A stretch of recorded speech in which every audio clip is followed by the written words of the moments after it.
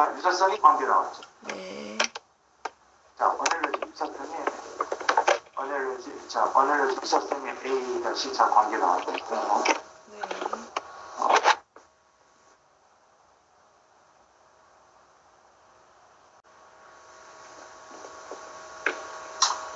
자, make no difference. 프라임 집어넣어요. 자, 잘 보시죠.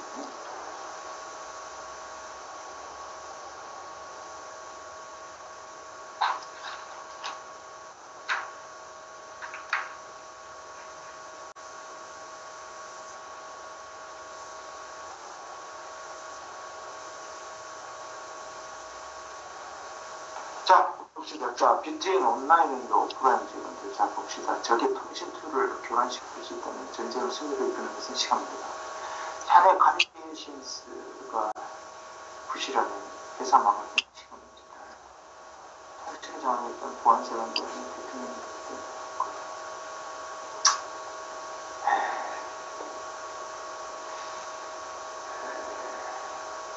make no difference between 온라인 and 오프라인 지원. 이라크 전쟁 있잖아요. 네. 이라크 전쟁할 때 미국이 어떻게 했지?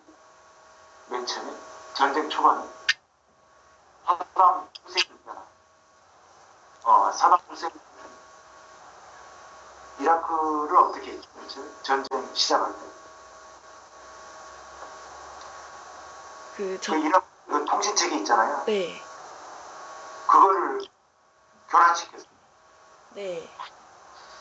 이라크에서 통신체계를 교란시켰어요. 네. 그 다음에 전두환 전 대통령이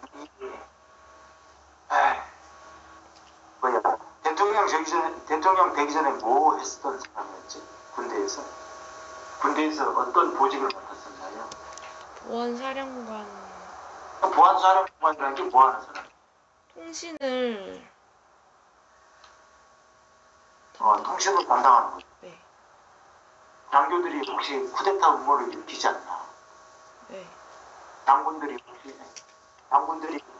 쿠데타 음모를 일으키지 않나? 그런 거 다 관리하고 체크하는 사람인데 진짜 쿠데타는 누가 일으켰어?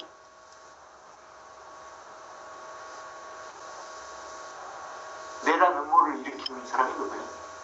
내란 음모를 관리해야 될 사람이 어떻게 했죠?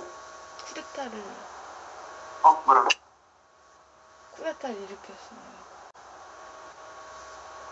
그렇지. 내란 음모를 그러니까 장군들 내란 음모를 체크하고 확인해야 될 사람이 자기가 내란 음모를 일으킨 거야. 네. 자, 그 다음에 37번까지 했죠. 네. 자,